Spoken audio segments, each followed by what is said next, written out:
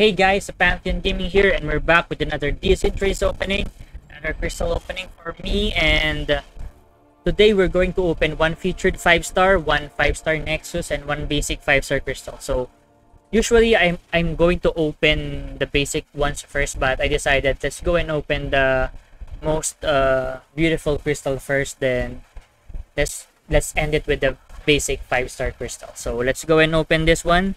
And of course, what are we hunting for here? Definitely Cosmic Ghost Rider. So hopefully we got it here.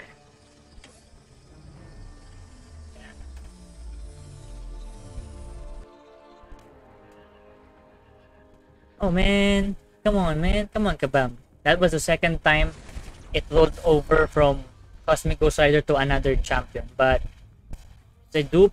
Oh man, it's already 60. Can't believe it.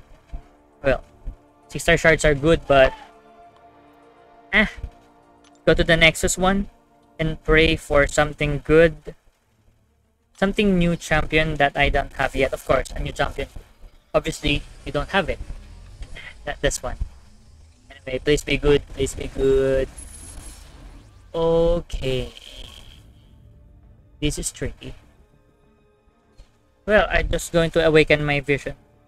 It's not awakened yet, and I need also some cosmic ISOs for Silver Surfer if I ever want to rank him up.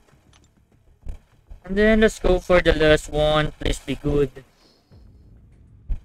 Maybe I'll get Cosmic Ghost Rider on the basic. Who knows, right? Let's just pray. I haven't seen him yet on the wheel.